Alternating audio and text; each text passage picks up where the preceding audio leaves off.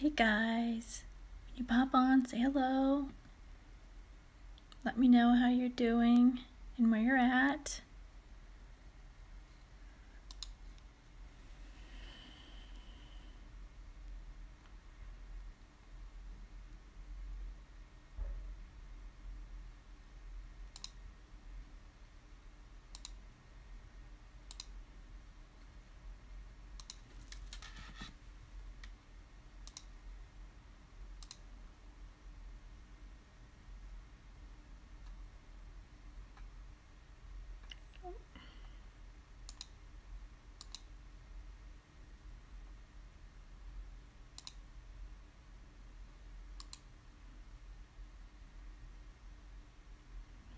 One more place.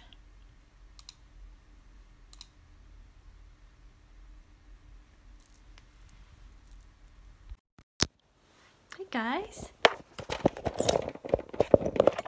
Tracy Gorick here. This is my Chalk Talk. It's my weekday chat where we discuss undiagnosed illness and looking at alternatives to find the answers and help you heal. So this morning I woke up and all this stuff was like starting to come in, and there's some more than I've talked about before, and there's some repetitive stuff, but it was like I need to let you guys know like more of my story and where I'm coming from and why I've gotten to where I am to be an energy healer for undiagnosed illness.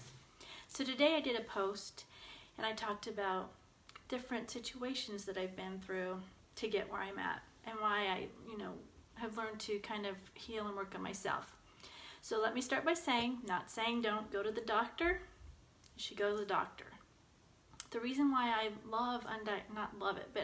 I wanted to help undiagnosed illness is because you've been to the doctor.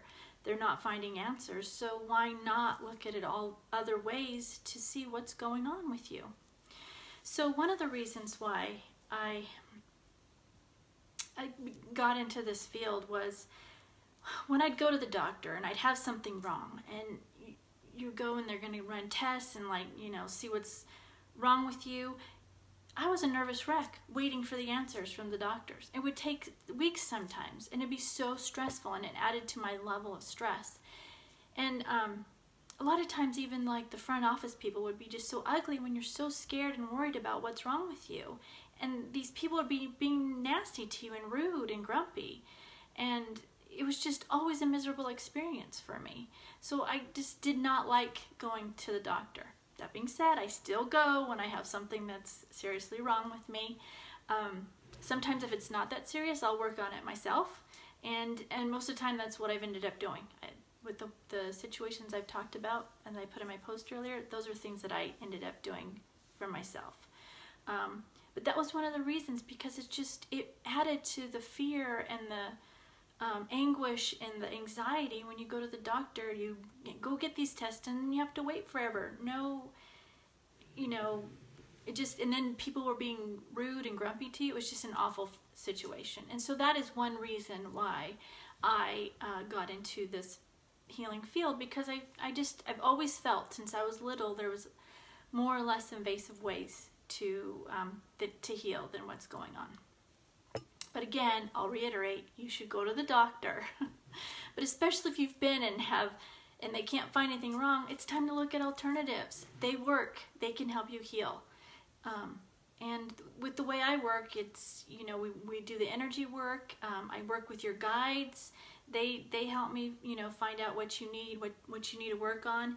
And then we work on the mental part, because that's a big part of healing too, is working on what you have going on inside of you. And I've said it before, but every little thing I bring out here today and in all my Chalk Talks is giving you a little piece on something to do that day to help you start to heal. So that's it for today. That is part of my healing story. Just wanting to have a better way to be less stressed, less anxiety, to take care of yourself.